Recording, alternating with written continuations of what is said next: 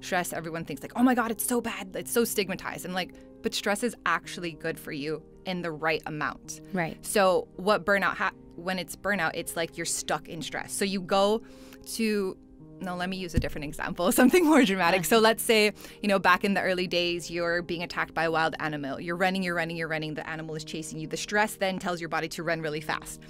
But then the animal stops chasing you, but you still keep running. That's what stress is. So like, for example, at work, something bad happens and then you go home. The stress is gone, but you're still stuck in the stress. Right. So then that's what burnout is. And it's also kind of emotional exhaustion. When you're stuck in that stress, you're probably stuck in frustration. You're probably stuck in anger. You're probably stuck in some type of heavy emotion.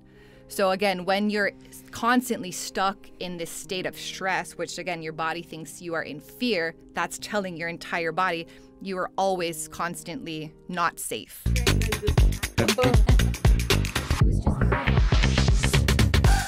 Okay, so then how do you help clients? Like when they come to you with that? I know that it's like it's a super long process. We're not going to talk about it during the show full on, but like just like sort of like the initial steps, like how do you get them to manage the stress or to get over the stress, and how do you get them to manage their anxiety and these intrusive thoughts? So in the beginning, it's the talking part where we're trying to unpack and connect the dots to what their little T is. Right. And the way that I use it, and there's so many different ways to do it, and I think for everyone, you find the way that works best for you. There's not just one and only. So I just want to say that. Yeah. The way that I use that and connect with my clients is through something called somatics, which I was talking about earlier, or like biohacking is another thing, which is using our body. Okay. So when we have a thought, right, we have an emotion connected to the thought. And then from that emotion, I like to say emotions are energy in motion. There's a feeling. And we in our body can feel feelings. We can feel different things. So like, for example, happy, right? Joyful, gratitude. These are happy thoughts. And then the feeling is a good. And then I don't know if even just like right now, as I say happy, as I say joyful, I feel like a little tingle in my heart. I feel like my chest is a little bit like expanding. I feel like my heart is glowing. So then we become aware of like where in our body do we feel these feelings, both the good and the heavy. I don't like to say bad because there's no bad feelings. So I just say like heavy feelings or big feelings, and then, lighter feelings like happy, joy. So then when we connect to our bodies, and this is again incorporating the mindfulness of like, where in our body do I feel joy? Where in my body do I feel anger? And then from there, once you connect to that feeling in your body, I always ask them, okay, when was another time you felt like this? And then that's how you can use your body to connect to your subconscious to then pick out the little T's. Find the little T's where, like, for example, my little T was speaking out. I felt like this like block in my throat. I remember like feeling just like a rock or like a blob in my throat. And I was like, oh my gosh, I can't swallow. And then you start to think back and you're like, when was the first time I felt it? And then that's when that kind of memory came up of like, oh, this. So then you go back and you kind of reprogram that memory, or you number one, you can release it. So you just like visualize like it's releasing, you're moving the energy. And then second, you go back and you kind of, this is where the inner child work, I think that might be something we've heard a lot about, comes in, where you kind of reparent that version of you who needed to hear something else in that moment. So the first time you do this, it takes like a whole session, right? Like with me or someone else. Yeah. But later on, you can do this, and I do this for myself, like in 5-10 minutes. Like I start to feel like something coming up, something stirring. I'm getting anxious. And then like, you can just literally sit in your car and I hand on my heart, hand on my stomach, and I start to connect where in my body I feel it. Sometimes you just need to breathe and release it. Or sometimes you need to go back to that memory and kind of like, no, it's okay. You're safe. You can speak now. It's okay to speak. It's okay if they made fun of him. It's okay to like, you reparent it. So that's kind of like the basis. And then once you learn these tools, because I'm like a former teacher, my approach is like, I'm not here to just like fix you or heal you. I don't really like that approach. I'm here to teach you. I'm here to teach you how to use these things that you have access to, that they're free. Like, your breath and your body and your mind, they're free. Right. You can do on your own time. So then that's kind of like the homework I give them. And also journaling, because journaling, it also helps you bring up different things that then we can, in the session, kind of release. So it's like I do, then we do, and then you do, which is the classic teacher approach to anything. Exactly. No, and it's helpful that you were a teacher as well, because it's important. Like when I go to someone for help, I look for the educational aspect. I looked for that takeaway that I'm gonna actually apply, because if I'm no longer following up with that person and I'm done with my sessions, I want to know how to go on with my life, like, you know, how to go about it in a natural, you know, healthy way. So I look for that educational aspect, and I think that's crucial. I think it's more important. Not more important, it's equally important, as important as the whole, like, as all of the sessions, because that's what's going to keep them going. And that's their takeaway. Absolutely. Okay, so we mentioned burnout. And that's what we're going to dive into. What is it? Like, how do I know that I've reached a burnout stage or phase or point? So before you even hit burnout, there's actually 12 phases or 12 stages that you go through. Okay. And this is actually outlined by Herbert Freudenberger, who was an American German psychologist, who in 1974 was the first person to coin the term burnout. So he's kind of, I guess you can say, like the father of burnout. Right. He used the term for the first time in 1974. Wow. And I know, like, we're like, oh, burnout is new.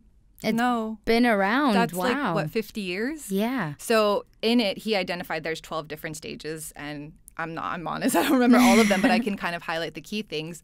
But basically, so what he studied also, this is interesting, I want to share, is that when he did his research and he was studying, like, he called it workplace stress, and then again, it became burnout. The 3 people that were most burnout were teachers, parents, and medical providers. So doctors, nurses, anyone like that. And honestly, I think that still rings true today, but that list has gotten longer. So I really like his definition of burnout. There's so many, but I really like what his is. And there's another book and another researcher. She has, like, I think a PhD in burnout. Okay. And she wrote a book. Wow. Yeah, she wrote a book. It's called Burnout: Unlocking the Stress Cycle. Okay. So these are kind of the 2 people I pull a lot of the things from. But basically, burnout is like when you're stuck in a specific and when you're stuck in stress and you can't move out. So we have a stress. So stress is, I think that's another thing I want to say, is that stress, everyone thinks like, oh my God, it's so bad. It's so stigmatized. And like, but stress is actually good for you in the right amount. Right. So what burnout, when it's burnout, it's like you're stuck in stress. So you go to, no, let me use a different example, something more dramatic. So let's say, you know, back in the early days, you're being attacked by a wild animal. You're running. The animal is chasing you. The stress then tells your body to run really fast. But then the animal stops chasing you, but you still keep running. That's what stress is. So like, for example, at work, you know, something bad happens and then you go home. The stress is gone, but you're still stuck in the stress. Right. So then that's what burnout is. And it's also kind of emotional exhaustion. When you're stuck in that stress, you're probably stuck in frustration. You're probably stuck in anger. You're probably stuck in some type of heavy emotion. So again, when you're constantly stuck in this state of stress, which again, your body thinks you are in fear, that's telling your entire body you are always constantly not safe. So it's constantly like, this isn't a real word, but I think this makes sense. They're constantly pumping out stress juice. So your body's just full of stress juice, and it's like not good for you. It's toxic. Right. So that when you hit that point where you can't release the stress, where you can't process the stress, that's burnout. And again, it's mental, physical, and I say spiritual too, because it's all these things. So that's my kind of definition of like what burnout is. Okay. Because I know a lot of people associate it with lack of sleep as well, but obviously with the stress comes overthinking, lack of sleep, disturbed sleep as well. So I think that's crucial. What do you think of that, like when it comes to sleep especially? Yeah, I mean, sleep is our time for a body to like literally like recharge. And if you're missing that point, like the part in your life to recharge, you're just like, it's like when you charge your phone, right? You plug it in, you're red, you plug it in, you get to green, and then you're ready to go. Like if you're not plugging into your sleep, you're constantly at red. So yeah, absolutely, it's sleep. And if you want more of the symptoms, it's like struggle to sleep, irritability. I'm also talking about myself. Probably you have gut issues. You probably have acne issues, weight gain, weight loss, tired. You could also sleep all night but wake up tired. That's another thing of burnout. Right. Headaches, body aches. Yeah, that's the top ones that I hear. Again, there are more, but those would be the things that I'm like, yeah, that's kind of... Those are indicators. Yeah. Constant negative thinking, these types of things, Right.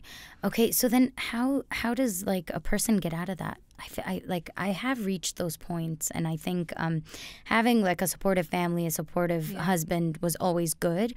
But I feel like there's more to it. Yeah. Like I think there's a lot more to it that I need to do for myself. So how do I get out of that? Yeah. So first off, if anyone you are in peak burnout, like I can't help you. You need to go to the doctors. You literally need to rest. Like they need to put you on bed rest. You're probably dehydrated. You need some IVs. So if you're in peak burnout, I always say go to the doctor.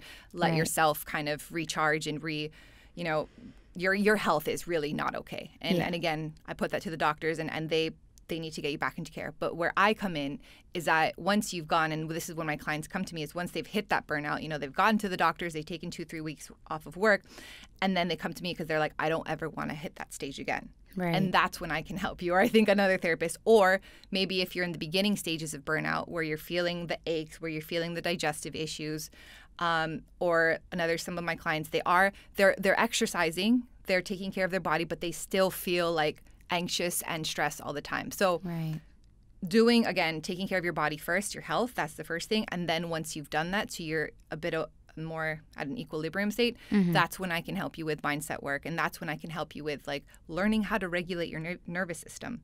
So like I was saying earlier, when your amygdala sees something that it thinks is danger, your body sends all the stress juice all over the place, right? This is activating something in our nervous system called the sympathetic nervous system. And I call it SNS. So sympathetic nervous system, like SOS, right? Danger, SOS, SNS. And so that is, again, to the adrenal glands. But our bodies are like so amazing because we have our SNS, but then we have our PNS, a parasympathetic nervous system. We have a whole set of nervous system. We have a whole set of tools that are meant to kind of like heal or counter that. And that comes with the vagus nerve. So the vagus nerve, it's like starts at the top of your head. It goes all the way down into your spinal cords, into your stomach. So again, this is all our nervous system. Right. And when you activate the vagus nerve, you can complete the stress cycle, or you can get rid of all the stress juice naturally through your body. And the way that you can activate your vagus nerve is literally through breathing. Wow. Breathing. And there's an amazing book by James Nestor called Breath. And he says like the same thing, just learning how to breathe does that. There's, of course, exercise, any slow movement. So when it comes to yoga, I know there's power yoga, there's Ashtanga yoga. Right. And this is what I see a lot. They're like, oh, I'm stressed, I need to do yoga. And then they go to these like super intense yogas. You need to go to the yin yoga classes. The calmer ones. Exactly. Yeah, exactly. Sound healing. Right. Connecting to nature. Right. Spending time around loved ones. There's so many different ways to connect to your vagus nerve. And what your vagus nervous system does is it basically like tells like the sympathetic nervous system, no, I'm safe. Right. My body is safe. And because stress is a physiological response, it's actually your body, you need to actually do something physically to regulate that stress, which is why breathing, gentle movement. Nothing sudden or intense. Like that's another thing I see is people are stressed and they're going to these intense HIIT workouts, and I'm like, your nervous system is like boom at work, and then you're going to another boom workout. No wonder you can't heal. You need to slow it down. And that affects your cortisol levels as well. Exactly. I mean, that's part of the stress hormone. Exactly. So you're not serving your body at all by doing that. Yeah. No, you need the PNS. You need the vagus nerve. So when you're able to activate that through breath work, through little movements, then you can complete the stress cycle. Right. And when stress comes up, you literally, like I hand on the heart, hand on the stomach, and you deep belly breathe. You're telling your body, I'm safe. You're literally regulating your nervous system and completing and ending the stress cycle. So it's not days and weeks and years. It's minutes. Yeah. And it needs like 15 to 20 minutes to do it. That's where my clients are once they're later on in their journey. It's not about like, oh, there's no stress in my life. Everything's so easy. Right. What world do you live in? Exactly. It's going to be there. It's just a matter of managing it or actually breathing and trying to like manage the stress. And obviously it doesn't disappear completely because, as you said, what kind of world are you living in? Like that doesn't exist. Yeah. No, but that's so true. I mean, coming from a very skeptical person, like I was always very skeptical of these things in the past. Like now I do a lot more yoga. As you said, I was always very competitive. I was like this active, bouncy person. And I did reach levels of like burnout and like just unbearable, I want to say, anxiety. And I think I helped myself wind down. And I think there's a lot more work to be done. And I know that it's an ongoing process. But I was always so skeptical about what you were talking about. And I think a lot of people still have that. They're like, really, it's that simple? Like just breathing for 15 minutes and like hand on heart, hand on like your body, and like trying to like manage your breathing. And sometimes it's yes, that is how simple it is. Like I think a lot of people are like, yeah, but what's the catch? Or is it really, like, is it effective? And they ignore it until they've reached that burnout, like that complete burnout stage. Yeah. And I agree with you, and because I'm a skeptic too. I'm a skeptic at everything. Oh my gosh, yes. Like so I believe I'm fully on team skeptic here. Yeah, exactly. But I think then that's why you have to feel it. Once you feel something, and that's why when I'm working in a session with my clients, like they're skeptical, but when I take them through this and they're like, it's gone. Right. Until you feel something for yourself. Me too. It's hard to believe. Exactly. You could tell me that restaurant there is not good. I'll be like, no, I need to try for myself to make it up. Exactly. Yeah, to make up my mind. So that's why, in a session or in my workshops, you feel it. And again, some people, it doesn't resonate with them. That's fine. Yeah. But when you feel something, you're like, that's it. That's it for me, and that's it for them. It's life-changing, honestly. And it's, as I said, with that sound healing class, I did it the first time thinking, you know what, I'm just going to give it a shot. And when I felt it for myself, that was the turning point. Like when you experience it, you almost only believe it when you've actually tried it. So I'm a skeptic, so I get that. So I get that completely. Okay. Our show is called Tell Me Why. Yeah. My Tell Me Why question, it's not grim. I don't mean to like make it sound like dark, but tell me why it is dangerous not to address, stress and anxiety and to actually deal with your burnout. Tell me why that is dangerous. Yeah, it's dangerous because it's not something, number one, that goes away on its own. It actually gets worse. And the first time you hit burnout, you might need 2 weeks to recover. The next time you hit burnout, you're probably going to need a month. The third time you hit burnout, that recovery time is going to get longer and longer and longer until you're just at that point where you can't do anything because your body needs that recovery time to heal. Right. So I always say, stop. Like, I'd rather be proactive than reactive. Like, what can I do this? So your health is at risk. And I know sometimes people, I am too busy. I have my family. I have this and this. Like, but I'm also like, if you were down for 6 months, well, how could you support your family? How could you take care of yourself? How could you, go to work versus doing something now? And even like when I'm working with someone, we meet like for an hour and a half every 2 weeks. Like if you can't find an hour and a half every 2 weeks to take care of yourself, that's where you're headed. Right. And so, it's just we're not meant to live like that. We don't have to live like that. That's the thing, is we don't have to. Why are you going down this road when you could stop it and just change the direction? Exactly. I think it's tough though, because I when you were speaking right now, I've heard that from so many people. They're like, I don't have time to spare. I have such a busy schedule. It could be that their partners are very supportive, but they're also as busy. So it is difficult. And nobody said it's going to be easy, but it's doable, I think, is what you're trying to say, right? Yeah. Yeah, and like the people I work with, they're like directors, they're CFOs, they're CEOs. They're very busy people. Right. Like I can work with someone who's not busy as well, so that's also something. So, you just need, like I even say in the beginning, it's like 2 hours every 2 weeks, right? Because, you're meeting with me and then you're doing homework. But then later on, you feel it and you're like, you see the results. It becomes something that you choose to do every day. Right. But in the beginning, I will say, even for myself, like I shared earlier, like I didn't do anything. I was stubborn. I was like, it'll go away. But then it started to get worse, and I was like, whoa, your body is literally telling you to slow down when it's doing that. Yeah. And we just need to learn to listen to our bodies. Yeah. I think that's also hard. I think a lot of people don't recognize what their body's trying to tell them. I think a lot of people don't listen to their bodies. They don't know how to listen to their bodies. I think that was one of the hardest lessons for me. I mean, this happened to me 5 years ago. I think when someone first told me to listen to my body, I was like, so what am I supposed to do? Like, how do I listen to my body?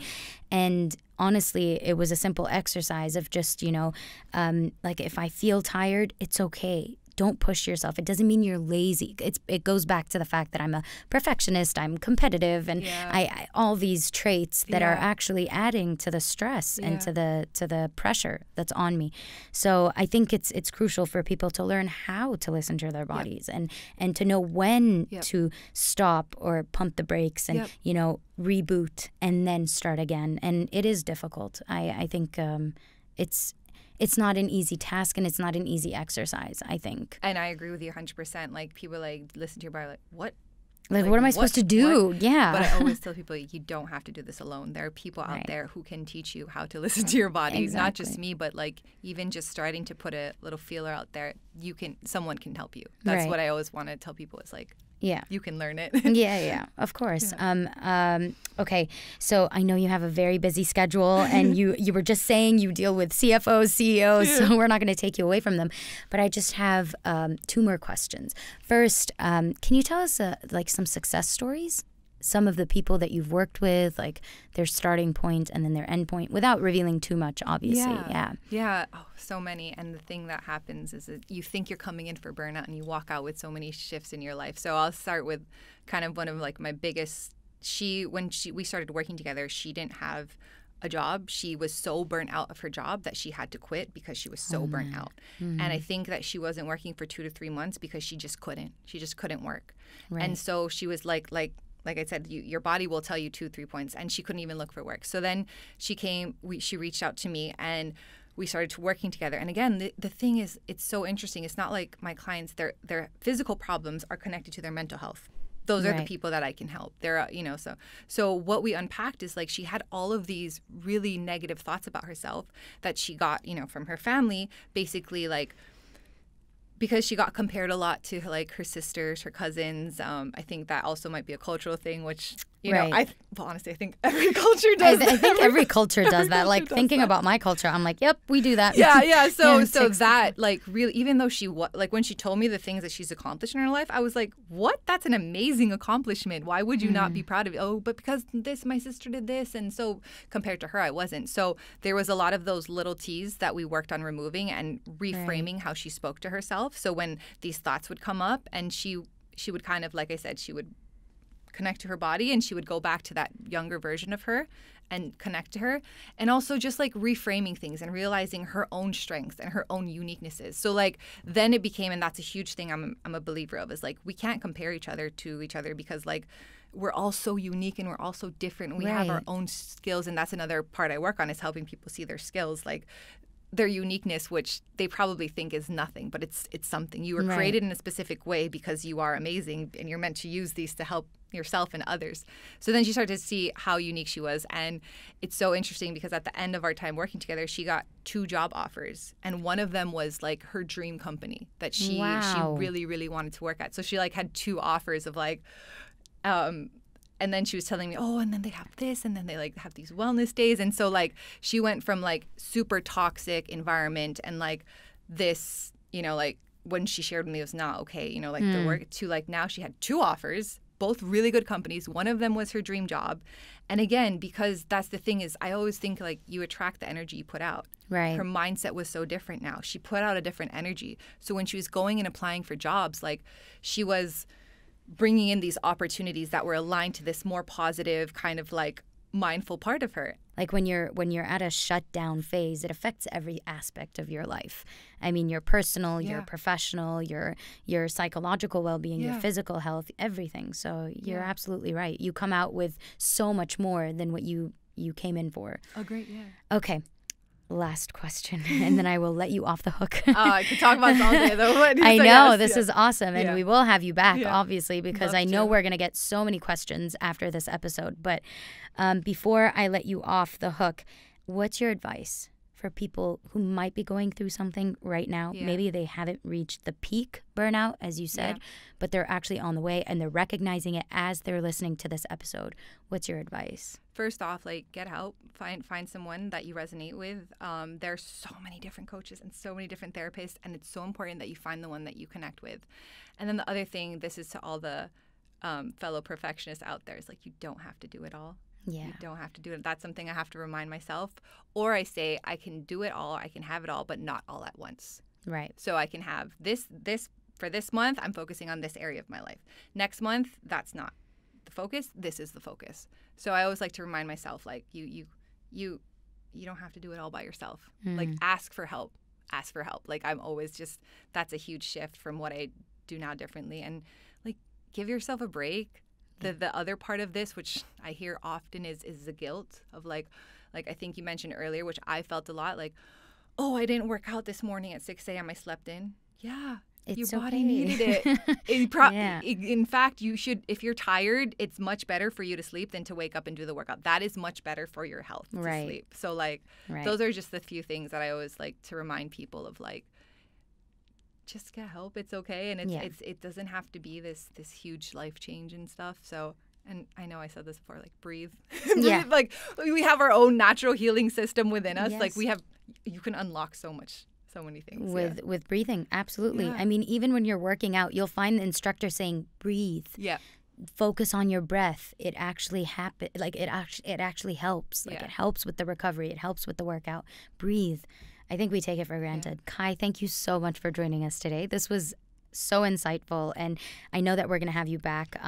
To our listeners, if you have any questions, we'd love to have Kai back. So feel free to email us any of your questions on podcast@gulfnews.com, or you can send us through social media on the Gulf News account. Thank you for joining us today, and thank you, Kai, for your time. Thanks for having me. Thank you. Had so much fun. Thank you.